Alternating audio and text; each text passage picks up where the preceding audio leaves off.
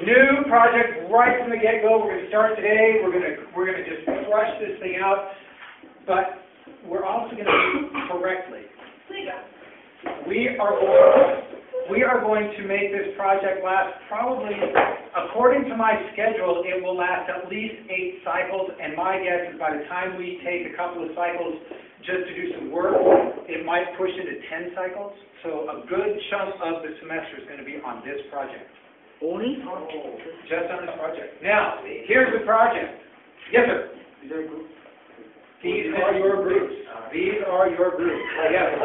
It is a group project, and the groups you are in are your groups.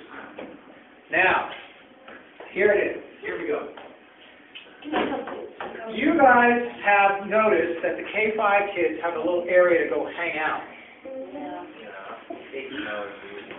And the 6 to 8 kids, yes, you got the covered court, you got the field, but you don't really have one place that you can kind of go and hang out if you want to.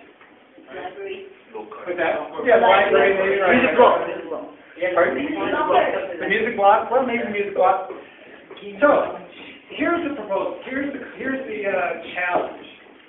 You will come up with a 6 to 8, and for the lack of better term, and we're going to talk about that right now, 6 to 8 community area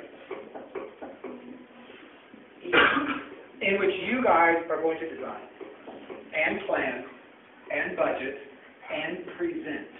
Yes, sir. Anyways, this is our last year of 8th grade, so anyways, we're going to be 9th grade. They're not going to make it. You guys will not see this. Now, chances are nobody's going to, this project will never see the light of day, because depending on how expensive it is and if there's no real place to put it on campus, you know, the administration, kids at the mid might just say, it'll never happen, guys.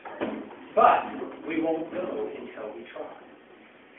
Okay, and you guys, if it gets built, it'll get built over the break or the next break, maybe even the 7th grade class. Right? But future generations of KISS students will see it, and it'll be because of you.